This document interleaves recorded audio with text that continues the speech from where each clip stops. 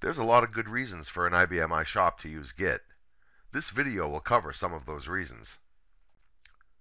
The first and most obvious reason is the new IT talent that you're trying to attract and hire knows Git and they expect to be able to use Git. An open source repository is nothing new to these developers. Things like GitHub and Bitbucket, they know these tools already. Using Git for source control also offers IBM I developers more flexibility when editing source members. Traditional source control on an IBM I locks the source member, making it difficult to do concurrent development. With Git, developers work on branches. These branches allow many developers to work on the same code base at the same time with no difficulty. Take a look at this diagram. Down the center is the Git repository. We also see two developers, Jessica on the left and John on the right.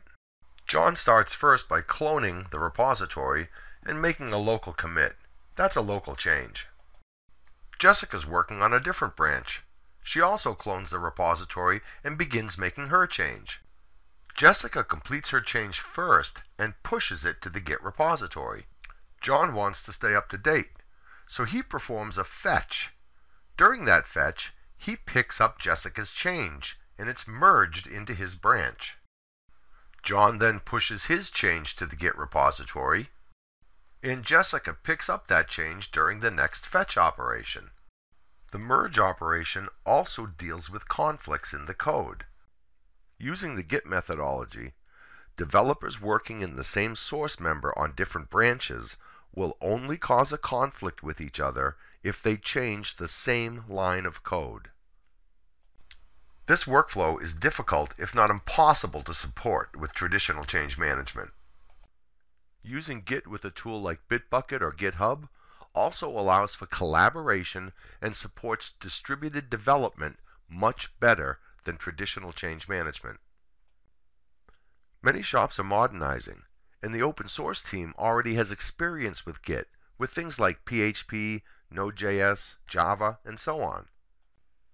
The same Git repository can be used to store your native code, things like RPG, COBOL, and SQL. Your native code can now use the same pipeline that your open code uses.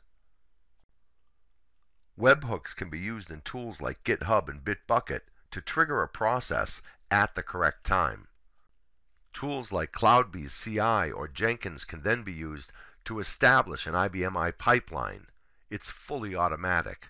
This is DevOps for IBM I.